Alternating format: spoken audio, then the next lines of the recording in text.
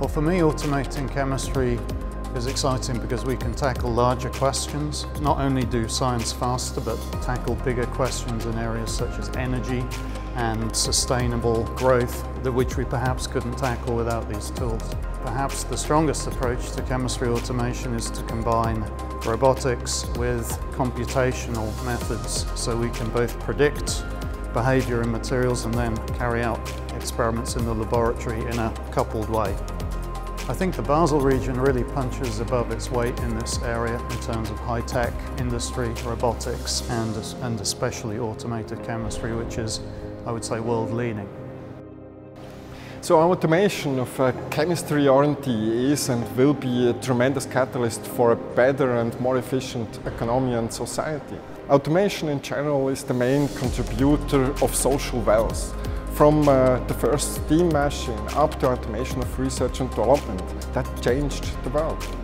The faster and less expensive we have answers for our economic and logic challenges, the better.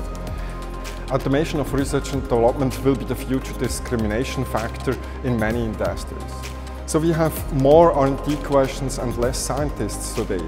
This dilemma alone will boost automation in chemistry R&D. Furthermore, the R&D automation market itself is a tremendous opportunity for Switzerland and the Basel area in particular.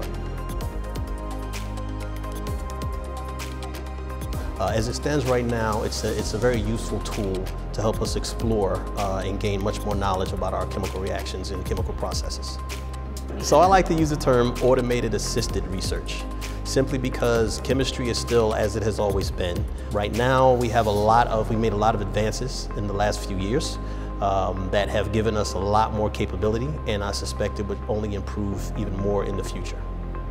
Key message of today is all about balance. It's all about making sure that you have the right people, you have the right equipment, you have the right mindset in order to build a very efficient high-throughput experimentation process. So the Basel region has always been seen as a technology center.